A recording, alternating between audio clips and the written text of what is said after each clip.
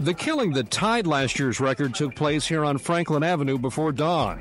Police say a 37-year-old New Orleans man stopped to use a payphone. He was approached by two men who apparently tried to rob him. And now this story, Treme star and New Orleans native Wendell Pierce is pointing to Hurricane Katrina's impact on the city's senseless violence. But as WDSU reporter Emily Jewin tells us, he believes safer streets will only come after the community acknowledges its part in the crisis. New video shows crowds running for their lives just after the deadly mass shooting outside of a nightclub in the Warehouse District. And just minutes ago, Mayor LaToya Cantrell and other city leaders spoke about it for the first time. As we approach the 10th anniversary of Hurricane Katrina, police and prosecutors in the city of New Orleans announced the indictment and convictions of two different gangs in the city of New Orleans.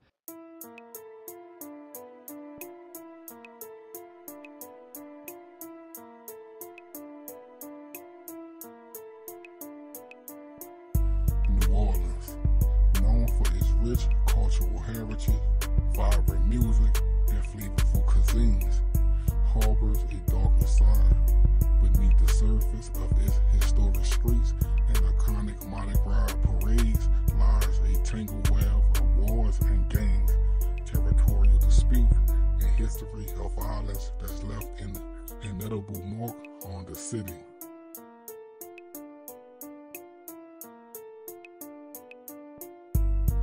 To understand the current gang landscape in New Orleans, we must first dive into the city's history. The city's ward system, established in the 19th century, divided New Orleans into distinct political geographic entities. Over time, these wards became more than just administrative boundaries. They grew into neighborhoods with unique identities, culture, and eventually rivalries. The 1980s and the 1990s saw a dramatic increase in gang activities in New Orleans.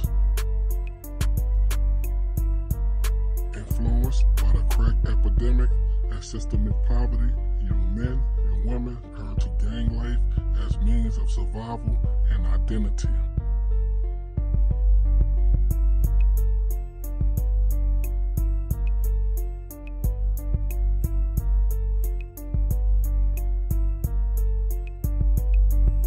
The most significant driver of violence among ward gangs is the struggle for control over territory, also known as turf.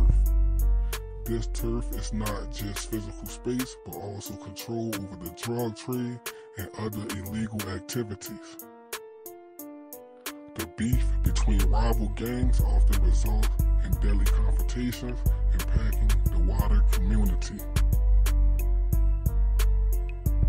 5 people were shot on Bourbon Street in New Orleans early this morning. Police say it started as an argument and ended with someone shooting into a crowd. 3 men and 2 women were shot. Police say none of the victims' injuries are considered to be life-threatening. 2 people were detained for questioning. The 1980s was a time of economic struggle and social change in New Orleans. The oil bust and recession hit the city hard, leading to increased unemployment and poverty. As legitimate opportunities dwindle, many turn to the illicit economy, giving rise to a surge in criminal activity and gang formation. The economic decline of the 80s created a perfect storm for crime in New Orleans. With limited options, many young people found themselves drawn into gangs, which offered a sense of belonging and financial opportunity, albeit through illegal means. The most infamous criminal organizations formed in the city during the turbulent mid-1980s, with the Glen Mess Gang, Sam Clay Organization, Hardy Boys, and the Richard Pina Organization being the most notorious. Other gangs like the Bailey Boys, the Hangtown Organization, the Hot Boys, and the Cut Boys were also active during the 90s. The economic struggles, systemic neglect, and the crack cocaine epidemic gave rise to a violent gang culture particularly in the city's housing projects. The housing projects of New Orleans were originally built to provide affordable housing and for low-income families. However, by the 1990s, these areas became synonymous with poverty, crime, and gang violence. Overcrowding, lack of economic opportunities, and minimal police presence created a breeding ground for criminal activity. The crack cocaine epidemic of the 1980s and 1990s ravaged inner city communities across the United States. New Orleans was no exception. The lucrative drug trade provided gangs with immense profits, but also escalated violence and rival groups fought for control over territories and distribution networks. Gangs like the Hot Boys, which later gained national notoriety through rap music, were deeply rooted in the Magnolia Projects. They controlled drug trafficking, engaged in violent turf wars, and instilled fear in the communities. Hey, yo, I remember one time, there was a block party in the Nola. KK and Samaj called themselves creeping in the Nola. So I'm standing on the porch chilling, right? I'm already ticked off because my broad out there in the courtyard pee popping. Now I got one pistol with a bullet in it, one bullet, 38 as a matter of fact. So I'm standing, it's a long driveway, and as soon as you come out the long driveway, when you turn, you got a building right here and a building right across in the courtyard right here, and then you got the circle, right? Why these guys come around and walk right past me? I'm standing right in the hallway, I look at it, and they walk right past me. So I say, hold up, they going too far. This right after Mosquito Head got killed.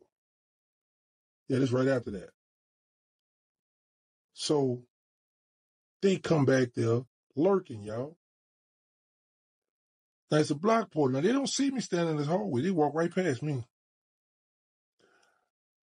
I tell the young boy, I say, listen, here, I said, go get them choppers. Here we got a 223, and he got an SKS with a 75-round drum on it. I said, go over there in the cut. I said, because they car park in this back driveway right here. I said, go over there in the cut, let off in the air. Everybody going to run, and they going to run back the way they came. And that's when I'm going to leave them right there. So everything go as planned. I got another guy with me. I'm not going to say his name. They start backing up, KK and somebody. They backing up, trying to see where it's coming from. I step out that hallway with that drum, and it wouldn't shoot. There's no cap. 1994 was a year that marked a grim milestone for New Orleans. The city became notorious for its staggering crime rate, earning the unbelievable title, the murder capital of the United States.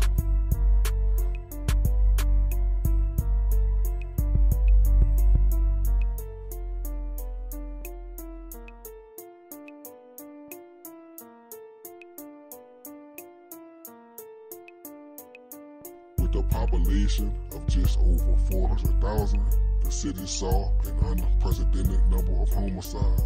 The official count reached 424 murders, giving New Orleans the highest per capita murder rate in the nation, and an astonishing 85.8 per 100,000 residents. Reporting from our newsroom, Don Witt. And as Janet Reno talked about crime in our country, more strikes the streets of New Orleans. This time, it was a robbery that ended in murder. New Orleans police say two men wearing masks and armed with guns entered an automobile stereo shop at 1025 Baronne Street around 5:30 tonight. They reportedly ordered 5 people to the floor, tied them up, and took their wallets. One of the suspects then went into the sales area and shot the victim. His name is not being released. The gunman fled with an undisclosed amount of money. No one else was injured. Police tonight are looking for those gunmen. The 1990s was a turbulent decade for New Orleans public housing. Areas like the Magnolia, Calio, and the St. Thomas became battlegrounds in the ongoing war against drugs, poverty, and violence. The city's housing projects originally built to provide affordable homes became plagued by neglect, corruption, and systemic failures. As conditions deteriorated, crime rates soared, and the projects became notorious for gang activity and violence. Gangs like the High Boys and the Gotti Boys and the crew from the Calio and all other projects around New Orleans vied for control over the drug trade, turning the projects into war zones. Gunfire was a nightly occurrence, and innocent residents often found themselves caught in the crossfire. Gangs played a central role in the violence, and loosely organized groups controlled various neighborhoods, dealing drugs and settling scores with brutal efficiency. Turf wars were common, and the innocent often became collateral damage.